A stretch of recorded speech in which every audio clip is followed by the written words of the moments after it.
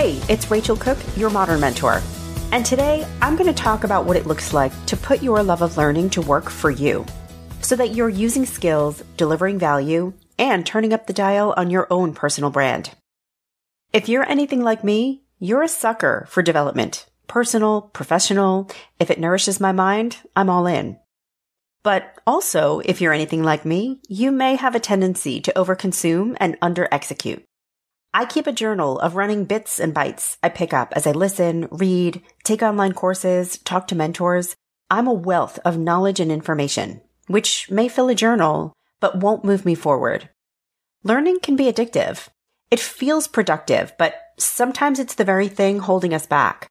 We think, I couldn't possibly do X or apply for Y job until I learn more.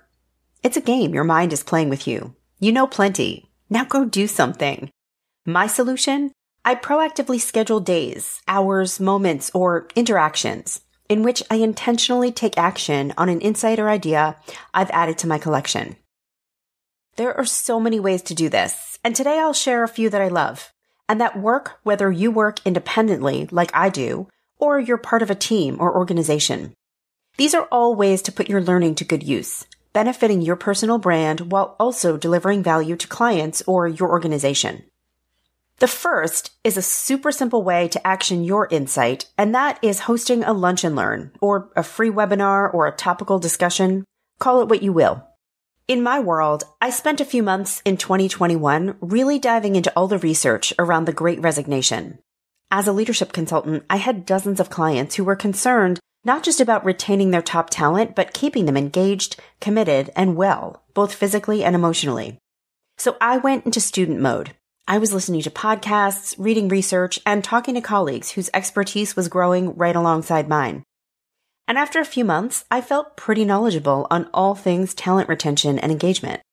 So I hosted an open conversation, inviting about 25 HR professionals from a variety of industries to come together for a discussion on the topic.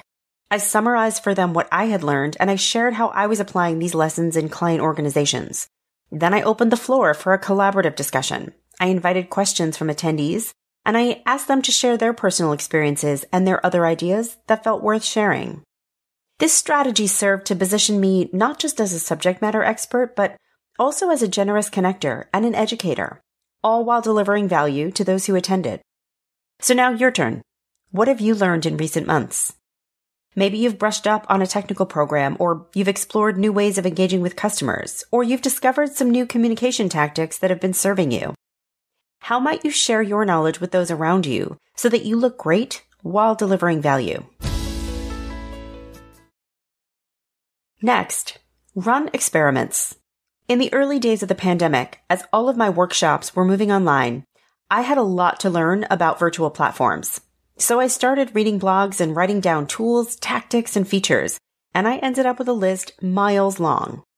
I needed to put these into practice with my clients, but I was afraid of messing something up in front of a big audience. What I needed was a space for experimentation. So I started hosting virtual family meetings.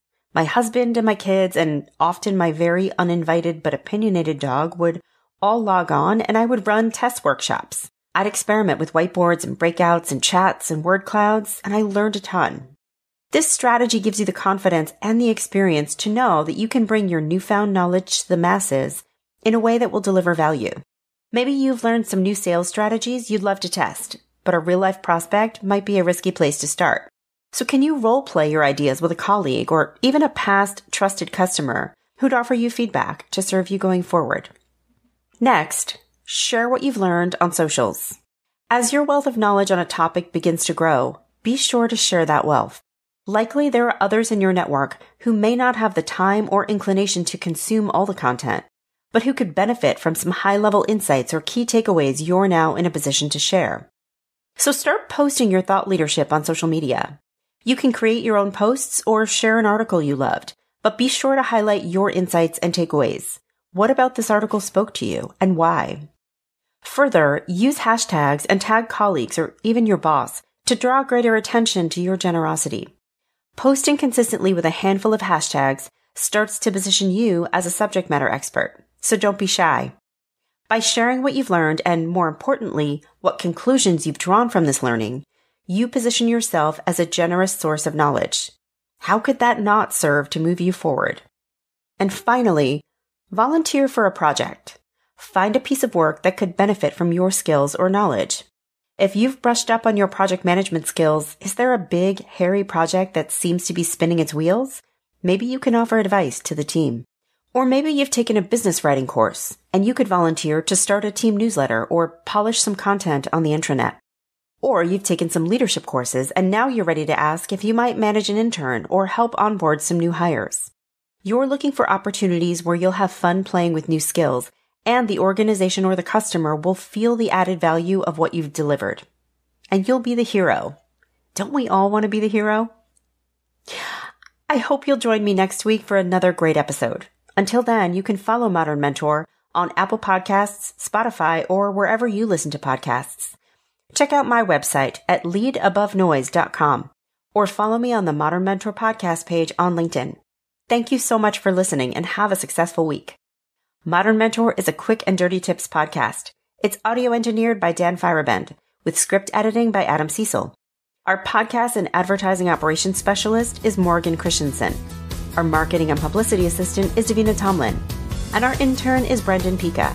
The Quick and Dirty Tips Network is a division of Macmillan Publishers.